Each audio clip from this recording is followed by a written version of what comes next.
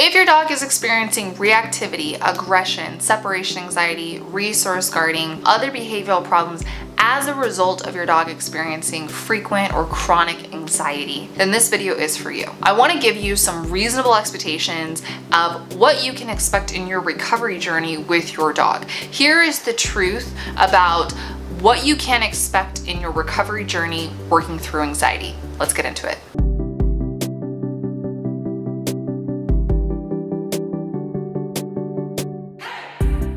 What's up guys, it's Jenna with Dog Liaison, where I coach you on how to enhance your dog's mental health. I'm a professional dog trainer. At this point in my career, I work exclusively with dogs facing anxiety-related disorders.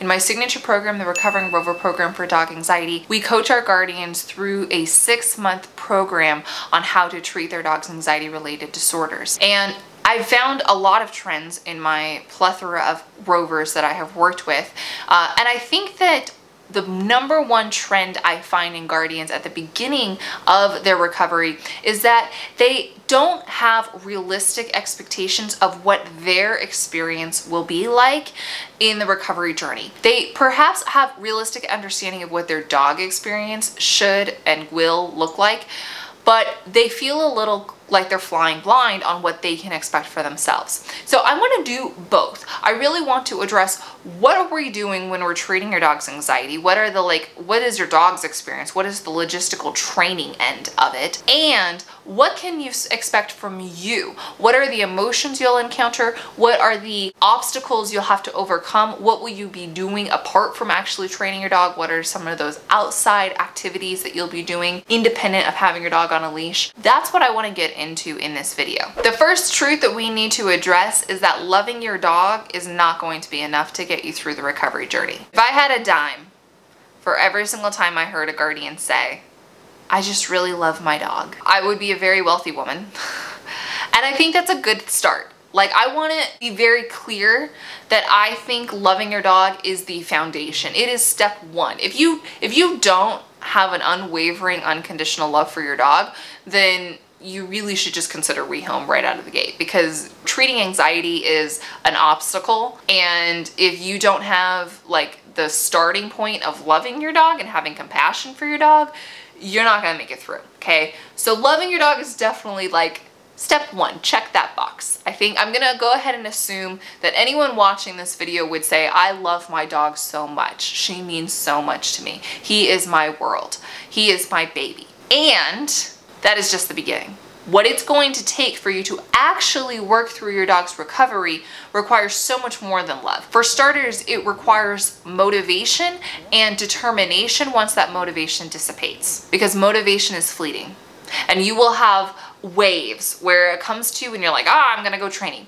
And then you will have crashes and you're gonna feel like you've hit a plateau. And this kind of leads me into my first logistical tactful advice, which is that when you're actually treating your dog's anxiety, you're gonna need to be collecting data, period. I really don't know how you can do science-backed dog training and not be actually implementing any science. If you want to really be able to track your dog's progress, identify what are your exact dog's criteria. And I want to be clear, I don't just mean triggers, because there's a difference between a trigger and a criteria. You can say all day that your dog is reactive to other dogs, but reactive to other dogs is merely a trigger. It is not a criteria. In fact, being able to say, today I am working on dogs that are small, below, beneath 15 pounds, black, and are walking parallel to us at 50 feet away. That is a criteria. That is not a trigger. And so being able to get into the nitty-gritty of it, being able to articulate exactly what the criteria is of the trigger you're working with, and being able to measure that progress along the way is going to require you to implement data collection. You're going to need to have an efficient log. In the RRP, we call it the alleviate training method. You're going to need to create your own training plans. This kind of is something that's very arguable, I understand, but my point on this is, if you expect only dog trainers to be creating your training plan, you will be forking out money for the rest of your dog's life. And here is why. Your dog's anxiety is not going anywhere. It's gonna be a recovery journey. There are going to be phases in your dog's life where you notice that the anxiety is more intense than others. So for example, your dog has an anxiety disorder. You may work through a lot of issues in one house and everything is going swell in one home, and then 6 months later you move to a brand new home and your dog has now new phobias. It's not that the training didn't work, it's that your dog has an anxiety disorder. Are you just gonna go find a new dog trainer again to create you a brand new training plan for these new phobias? What about a year after that, when your dog has manifested another anxiety-inducing event? Are you gonna go bring a new trainer for that too? Instead, you need to be learning how to create effective training plans on your own. You need to confront the reality that your dog has an anxiety disorder that is not going to just be cured in a matter of weeks, in a matter of months, and in a matter of willpower. In fact, your dog is probably going to be confronted with high-inducing stress at different phases of his life forever. We would never say to another human, well, hopefully not in 2022, we would never hope to say to another human that if they are dealing with an anxiety disorder, that they just need to get over it, and that if they just do these 1 to 3 things, everything will be hunky-dory and they'll never experience anxiety ever again in their entire life. Everything will be rainbows and butterflies. We wouldn't really say that.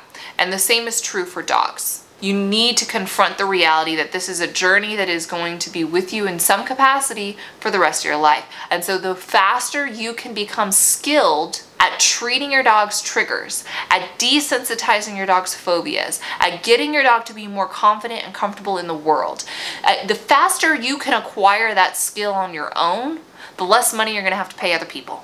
It's just as simple as that. The less heartache it's gonna be, because it's just a skill that you now have. You've acquired it.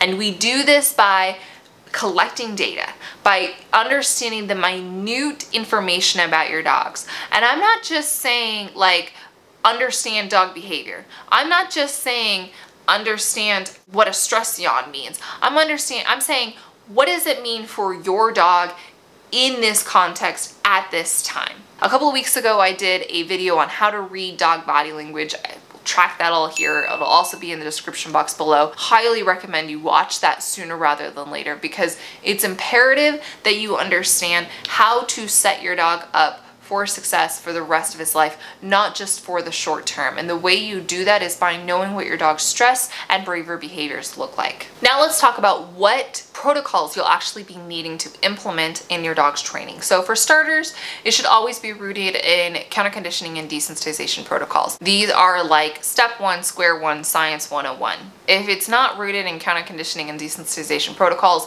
it's probably not science backed, because counter conditioning is rooted in classical and operant conditioning. Desensitization is rooted in systematic desensitization. Both of those can incorporate ethology and neurological processes. So we need to be starting off with a science-backed approach. But what does all that mean? Because those are just big fancy words, right? What that actually means is that we are changing your dog's association of how he feels about that trigger. And we are giving him an alternative behavior to do in the environment when that trigger occurs. Because in many cases, in many anxious dog cases, it's not enough to just say, you're safe, here's a treat, rainbows and butterflies, and just throw the treats in the air and call it a day. I know that some positive reinforcement trainers do that. I don't recommend it, because it doesn't actually change anything. It doesn't actually tell your dog what they should be doing instead. It is a 2-part process. We have to first change the association of the event, and then give your dog an alternative behavior or behaviors to do in that environment. Now, when we are giving our dog the opportunity to display behaviors, I say behaviors plural on purpose. The first is that we want our dogs to be able to feel normal, and most existing events don't require us to do the exact same behavior in the exact same way every single time we do it. Often there are subtle differences. We want our dog to express those differences. What do I mean by this? For example, if every single time your dog's trigger occurs, you put your dog in a sit, that's not realistic for the next 15 years of your dog's life. What if sometimes when a trigger occurs, you want your dog to just stand by your side because it's dirty on the floor? You don't want them to sit. What if you want them to loose leash walk? What if you don't want them to give you eye contact? Do you want them to go sniff? There's a whole, library of reasons and ways that you can get your dog to do different behaviors. So it is important that we are giving our dog choice to be able to make a decision for himself and his body on what he wants to do with it. This leads me into my next logistical strategy for you, which is empower your anxious dog with the ability to make decisions. Not all anxious dogs are able to make decisions easily, and there are a lot of reasons for that, which I won't get into here. It's true that there are some dogs that are going to be able to make decisions easier and more efficiently than others. That said, all dogs should be able to have critical thinking skills and have the ability to make decisions. And so if you're finding that your anxious dog is not confident in being able to make those decisions, the question is why? How do we give our anxious dog those critical thinking skills?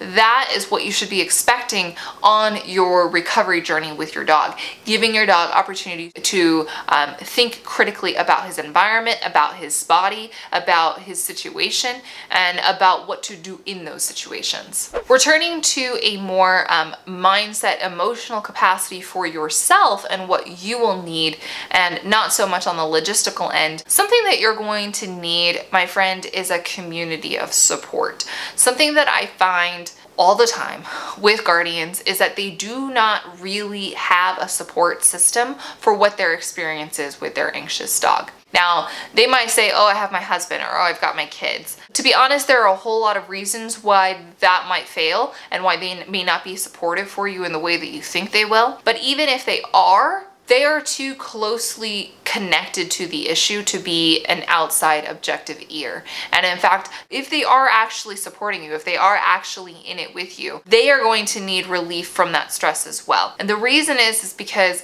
working through your dog's anxiety recovery is a very emotional experience for you. It will have a roller coaster of emotions. And again, this is going to come back to how motivated you are, and even when motivation is fleeting, are you still very dedicated? Are you still pushing through? Are you still showing up?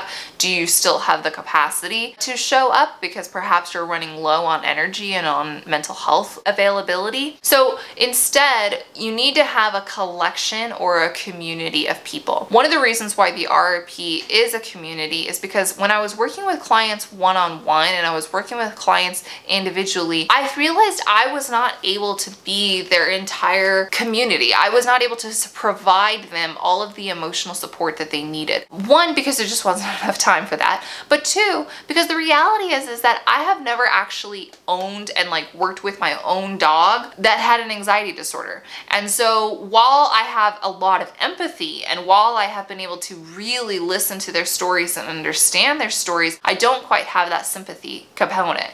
And so in that regard, it's nice for them to talk to other guardians who are in the exact same boat as they are at that exact same moment. Guardians who are working through the same issues, guardians who have experience perhaps, a week, a month, a couple of months ahead of the other person, and they can say, oh, I just did that. I just experienced that. Here's what we did instead. That community, that collaborative effort is a sanctuary. It brings you safety. It brings you compassion. And it's not something that just one dog trainer can provide you. I implore you that if you are dealing with your dog's anxiety, that you seek out a program or an environment, for that matter, that a community of like-minded individuals are together. Because if you can collect people with similar values and similar philosophies and similar experiences to what you are going through with your anxious dog, you will find it is not as difficult for you to get through those low moments. You will find that it is easier for you to recover and be prepared for that next logistical issue. You have calmed your central nervous system and you are ready for that next logistical issue.